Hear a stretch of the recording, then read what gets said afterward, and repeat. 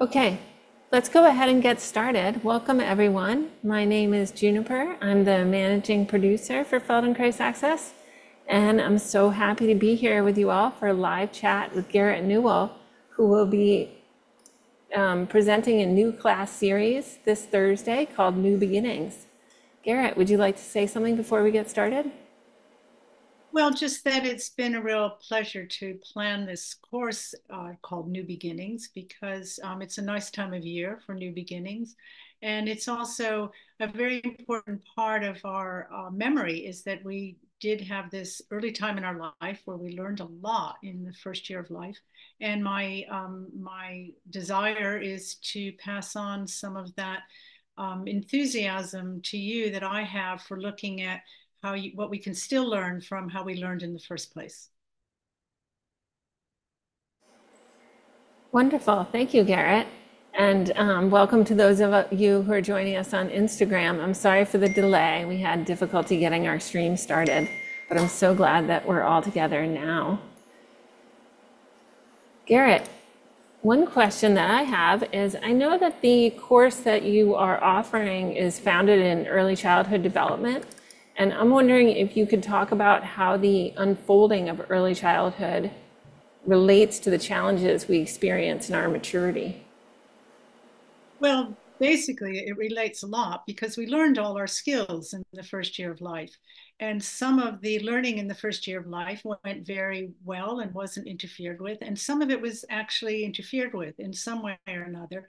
And that can often reflect later on in life in terms of what becomes easy to do or easy to learn. It can reflect in some challenges that people might have. It can reflect in the enjoyment of certain movements that are maybe not so comfortable to do. So it is very much connected to our life now, whatever stage of life you're in, how it is that you experienced and that you learned in that first year of life. Thank you. And I know that you have discussed in the course description that the Feldenkrais method can increase with confidence, can help to increase confidence with balance and mobility issues. Can you speak to that a little bit?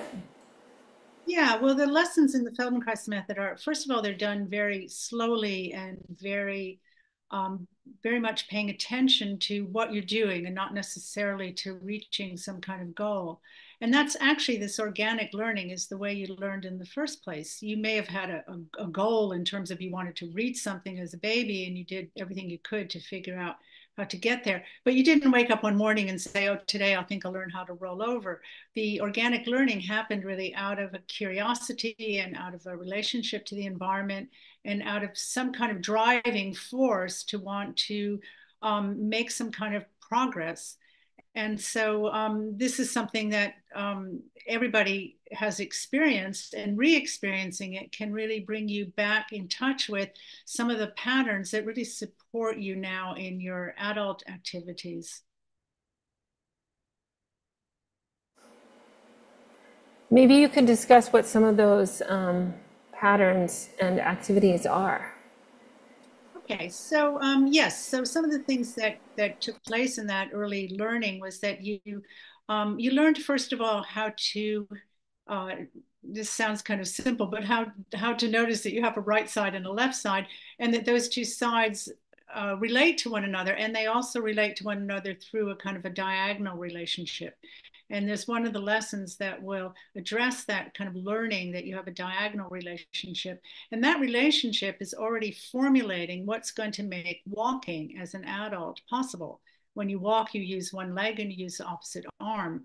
And sometimes you can see when people don't walk like that, that maybe there was an opportunity that they didn't have in their early development to crawl or to do something that developed that cross-lateral connection. So that's a great example. And very often we use that as a way to illustrate what can not take place in the kind of way that it usually does with people who don't have any interference with their learning in that stage. So let me take this example a little bit further. Let's say I didn't have a full range of experience with my diagonals in my early childhood. And then into maturity, I don't have a full range of movement or a full range of capacity because that wasn't so fully developed. By revisiting it in these lessons, what is then gained? What do I gain from revisiting it in these lessons? Well, let's take the activity of walking, that because I mentioned it, walking involves this diagonal relationship between something that's happening in your leg and your pelvis and something that's happening in your arm and your shoulder girdle.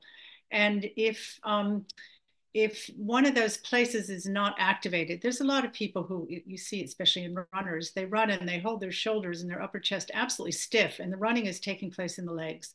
And that's a very inefficient way of running.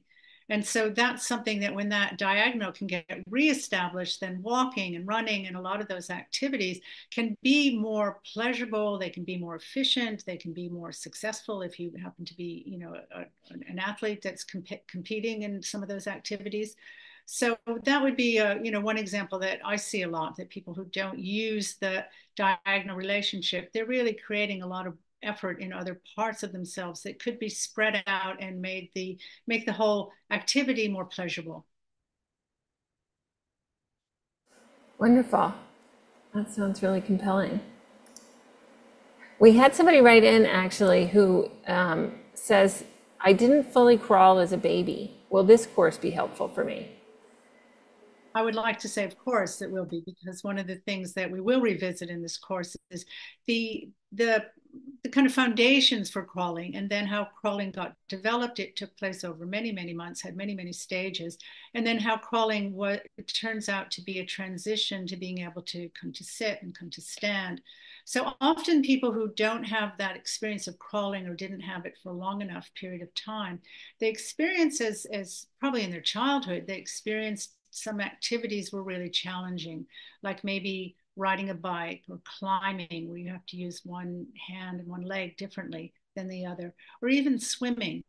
And I've had experiences with people who did some of these awareness and movement lessons that really took them back to that time in their childhood where these patterns were established. And they found after they reestablished them that those activities became possible for them again.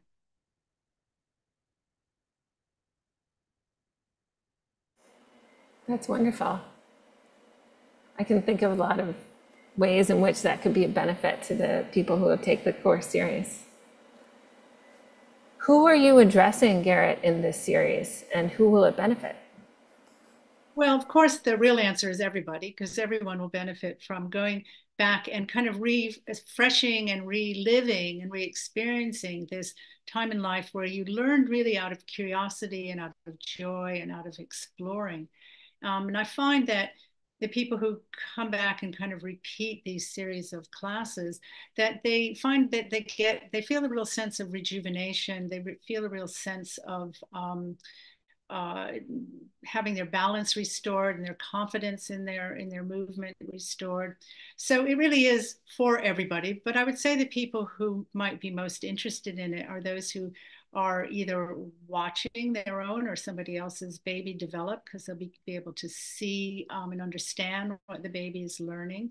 So certainly for parents, for grandparents, for carers, for people who are with babies during that first year of life. It's also really a wonderful foundation for people who have really highly developed skills, like athletes and musicians, that often those skills develop certain patterns that then don't really serve them very well. And a lot of these lessons will kind of examine those patterns and help you to choose the ones that are more comfortable and more efficient for you. A lot of people who have any kind of neurological disturbance find that going back to these early childhood movements gives them more ability to be able to overcome some of the challenges that they have in their own balance or their own movement or their own kind of really feeling of self-confidence and potency in themselves. So I would say it's a real range of people who would particularly be interested in the course, but I think everybody will enjoy going back and having that wonderful kind of revisit of what it was like to learn in a real joyful manner, and to have an experience that isn't oriented toward having to achieve something or accomplish something, but just to enjoy moving. That's great, Garrett. That sounds wonderful. And can you speak some to what your inspiration was for this series? Why did you decide to teach this series? Well, I had a lot of babies and infants come to my practice at the very beginning. So I learned right from the beginning to find ways to help them. And what I noticed was that if you can kind of identify what stage of development someone has come to, and then where the barriers are to going on to the next stage, that often you can help a child through some kind of learning difficulty or learning struggle in a very early and easy manner so that they don't continue to get behind. So that was really how my interest developed. And I just really felt that it was so important to me to learn to be able to observe this, that I started to share it with other people, and I started to share it with a lot of parents of children who had learning developments difficulties, and they found that through doing these lessons they could understand what their child was struggling with and could support their child in their development a lot further. So that's the kind of foundation of what really made me so curious about exploring this time of life and re-exploring this time of life. And I never tire of doing it. I never tire of teaching it. And I know that a lot of my students will come back to do it over and over again because they find it just really rejuvenating to repeat. Could you describe for anyone who might be listening, Garrett, what some of the lessons will involve? Like, what will it look like to take this course? What will it feel like? Okay, well, it's going to feel like going back and, you spent most of the first year of your life in a different relationship to gravity than you do right now. So a lot of the lessons will start, of course, lying on the floor. And one of the first things that a baby learns to do is to be able to balance and hold and direct its head. And so the lessons that will also help to kind of reorganize how you use your head and your neck in relationship to your spine, which is a real problematic area for a lot of people, especially people spend as much time as some of us do in screens. So that would be one example of a lesson that would also translate into everyday life. Then you, as a baby, you learn to be able to start to roll a little bit from side to side, and that was a real kind of beginning of independence. And that rolling movement is something that's very soothing and very wonderful to revisit as a stage of learning. And then that rolling movement kind of freed you from being on your back. So you actually then learn to be able to roll onto your front. And this is also a big area of contention because a lot of advice is to put a baby on its belly before it can actually hold its head up. And this can be very difficult for a baby. So this is also to understand the stages that contribute to that development to be able to hold your head up. And that also does help to balance these two sets of muscles, the muscles in the front that kind of pull you in and down, and the muscles in the back that help you stay upright. And often they're not working in harmony. And these lessons will really help to harmonize the use of those lessons so that sitting and standing, the accomplishments that you make towards the end of the first year of life also become easier. So sitting and making transitions from crawling to sitting to standing are also part of what will be offered in these lessons that I'll be teaching.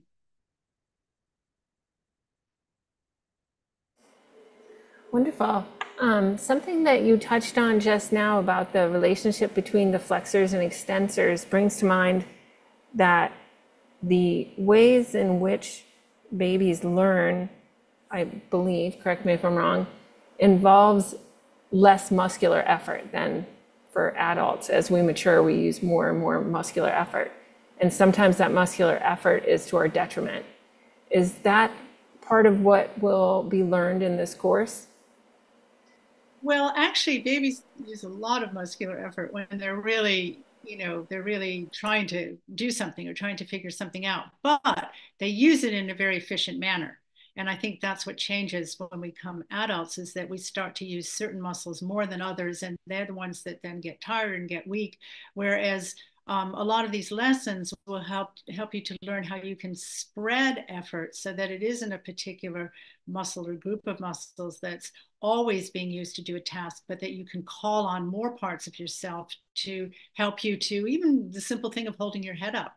So there is a efficiency, not really a change in the use of muscles, but an efficiency and a reorganization in how you use your muscular effort that just makes it more successful, more comfortable, and more efficient. Great, thank you. Is there anything that we haven't touched on that you would like to add about this upcoming course series? Well, I was hoping we'd get more questions from the audience, but it doesn't seem that we have. I'm trying to imagine what someone would ask if they were trying to decide whether to do this course or not. And I think that one important thing I want to say is that the lessons are really fun and they're really easy. They're comfortable. They're going to be taught at a level of kind of detail and slowness that everyone will be able to follow. And I think that that kind of learning through the Feldenkrais method, which is really not oriented towards measuring or towards reaching a goal, but oriented towards paying attention to yourself and how you organize yourself for movement. And that's, to me, one of the most important things that we can learn in life is that we can take care of ourselves. We can learn to feel and sense ourselves. And through expanding that aspect of our being, we're able to make more intelligent decisions like, should I pick that box up or is it too heavy? There are things every day that we have to face where we are challenging ourselves and we're not always able to feel when that challenge is destructive and when it's actually something that's constructive. So I feel really the Feldenkrais method is really fantastic at this kind of self-learning and self-awareness and being able to sense and feel what's comfortable for you to do and to stay in that range of what's comfortable and easy, because that's when life is more fun.